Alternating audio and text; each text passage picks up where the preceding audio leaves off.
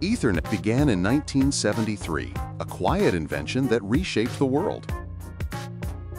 Developed by Robert Metcalfe as a research project to connect Alto PCs to a shared high-speed laser printer. The name? Borrowed from the abandoned physics idea of ether.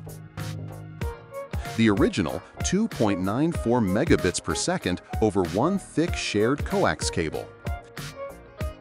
CSMA-CD ensured devices didn't talk over each other on the shared line. In 1980, the commercial DICS version arrived, now delivering 10 megabits per second. In 1983, IEEE 802.3 made Ethernet the global industry standard.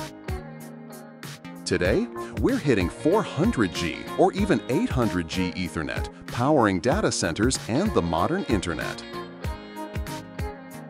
If you need modern data center infrastructure for your business, visit the INTROSERV website.